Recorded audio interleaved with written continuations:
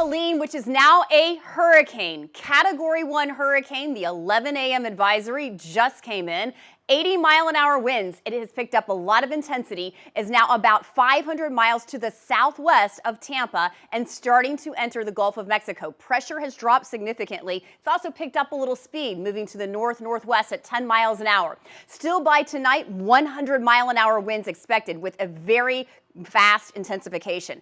Actual rapid intensification happens after that in these hot waters of the Gulf of Mexico. We're talking a major hurricane, Category 3, by tomorrow morning now. So it'll have more time to intensify before it actually makes a run at landfall right between Tallahassee, Apalachicola, the Big Bend area of Florida. And then after that, the southeast states of Georgia and South Carolina are going to have to be aware that they're going to see some flooding rains and tropical storm force conditions as well.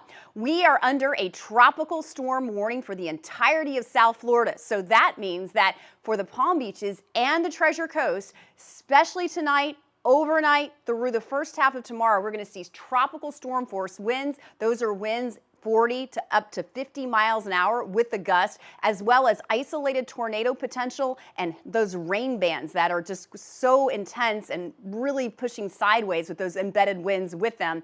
We'll see the potential for some flooding as well. We have a marginal risk of severe weather today as well as a flood watch that's up. The squalls will begin more intensely this afternoon, and then we'll see the peak wind gusts really overnight tonight and early tomorrow morning. Isolated tornado risk will continue as well. We'll continue to keep you posted and have another update for you at 11:30. Trust WPBF 25 First Warning Weather, #1 in severe weather coverage. This breaking update is a service of these sponsors.